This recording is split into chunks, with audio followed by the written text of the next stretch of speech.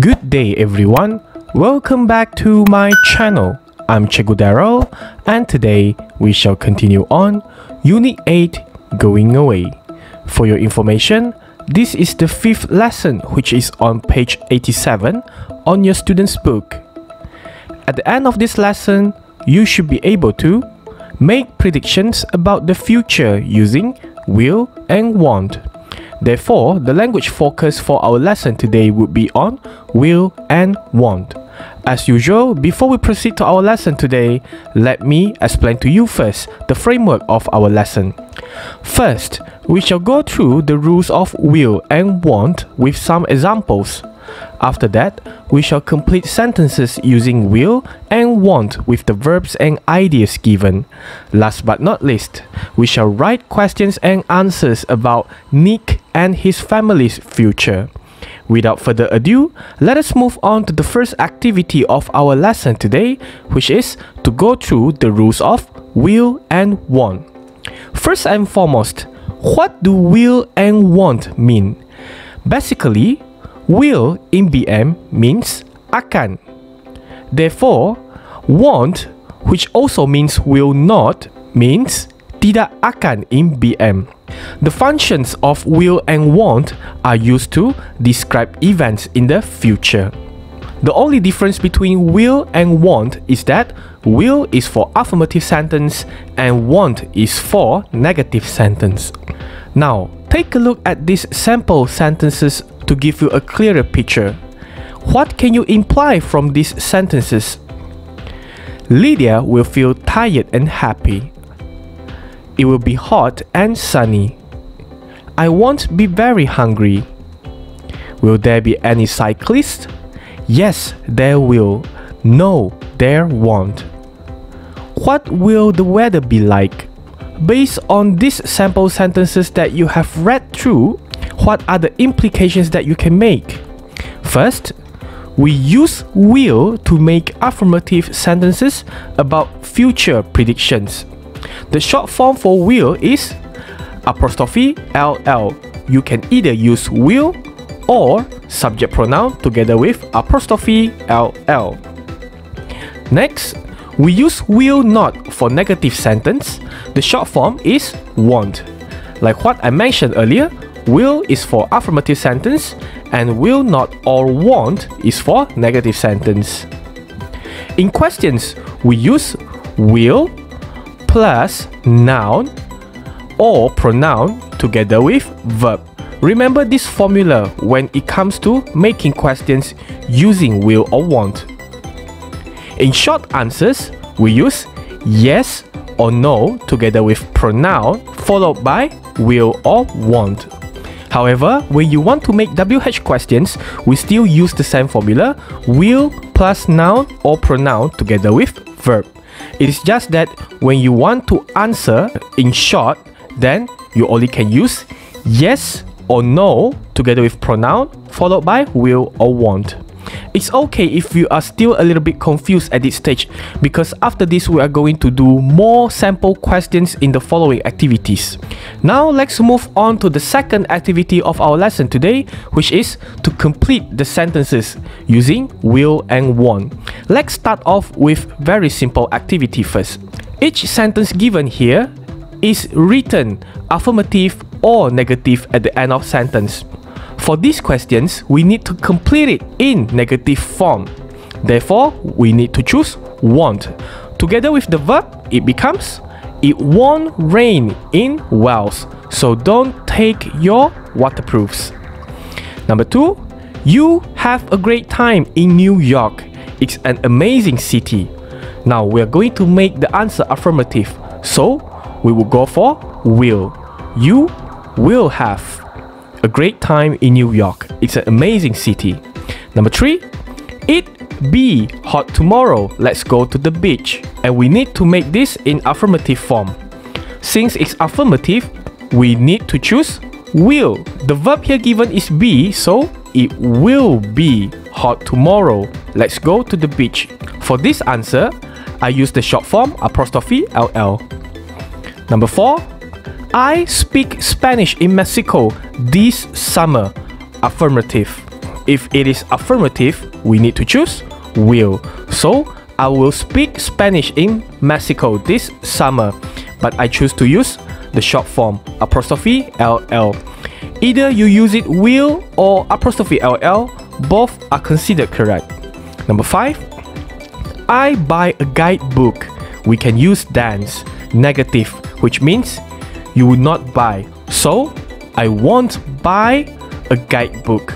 We use dance. Number 6, they need sleeping bags because they're going to stay in a hotel. Now we're going to make this sentence negative, so we need to opt for won't. So they won't need sleeping bags because they're going to stay in a hotel. Now let's try to complete these sentences using will or won't again, but this time the exercise here is a little bit different.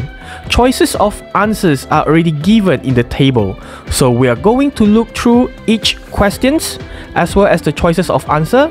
Once an answer is already chosen, then we are going to cancel out the answer and fill in the blank. Number 1, it's very hot. Laura is at the beach today. She, which one should be the most suitable answer? Since the weather is hot and Laura is at the beach, which means that it's very sunny, so she needs more sun cream. Therefore, the answer is she will need some sun cream. So we cancel out need some sun cream. Remember, you need to add in will or won't, but in this sentence, it is a will. Number 2, Max hasn't got a torch on his camping trip. Now Max hasn't got a torch yet means that he doesn't have the torch. So which one is the most appropriate answer? We should choose won't rather than will. So what won't he do? He won't read a book at night. So we cancel out read a book at night. Number 3, it's rainy today. You see, since it's already rainy outside the house, what is the outdoor activity that you cannot do outside your house when it's raining? It's barbecue. Therefore, we need to choose won't instead of will. We won't have a barbecue. Number 4, I'm going to go on an Arctic cruise. Wow! If you're going for an Arctic cruise, what can you see at the Arctic? Remember our previous lesson about Stephanie? Stephanie said that if you go to Arctic, you might be able to see whales. Therefore, for this sentence, we need to choose will. And the answer should be see whales, so we cancel out see whales. I'm going to go on an Arctic cruise. I'll see whales. For this answer, instead of using will, I choose short form. It's up to you. Next, number 5. You haven't got any waterproofs and it's rainy. You will get wet. That's the most suitable answer. When you don't have umbrella, you don't have waterproof, and you are under the rain, definitely you will get wet. For this answer, I choose to use apostrophe LL. You can choose will as well. Number 6. They haven't got their mobiles with them. They? So the last answer here is text their parents, and since they don't have their mobiles, therefore the answer should be won't. They won't text their parents. Are you clear with all this? If yes, well done. If no, you can always rewind to listen to the explanation. Now, let's move on to the final activity of our lesson today, which is to write questions and answers. Now, Nick is moving to Australia. We need to write questions and answers about his future. A sample sentence is given here. We need to reconstruct a question based on the phrases given here. And do you see a symbol at the back there? If it's a cross symbol, means that it's a negative answer. If it's a tick, then we are going to produce an affirmative answer. Let's try to write question first. Nick's family live in a big house. So the answer should be, will Nick's family live in a big house? Since it's a cross, so we say no, they won't. Number 2, Nick make many new friends. It's a tick, so it's affirmative. Will Nick make many new friends?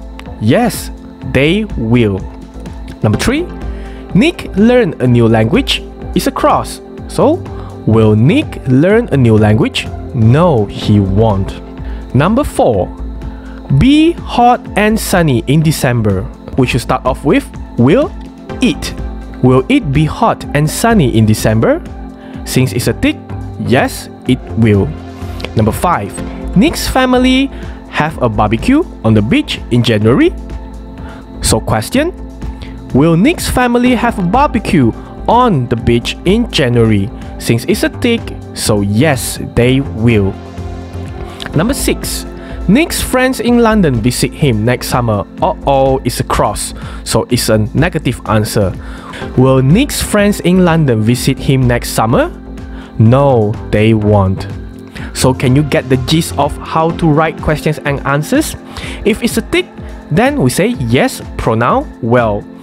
The subject pronoun he, she, it, they, we, I, you, it depends on what is given in the questions. If there are more than one person, we use they. If there is a person and I, we use we. And if it's a single person, we use either he or she according to the gender. So that's the end of our lesson today. This is the Google form exercise that I have provided for you. Feel free to scan the QR code right in front of your screen, or you may click on the link that I have provided in the video description below. If you're a teacher and you would like to make a copy of this Google form exercise, feel free to just scan the QR code, or you may click on the link that I have provided in the video description as well. As usual, don't forget to visit my Facebook page Cikgu Darrel and give it a like if possible. Subscribe my YouTube channel and press the bell button so that you will always get notified whenever I update my playlist. With that, I'd like to thank you for watching and I shall see you in the next video. Bye!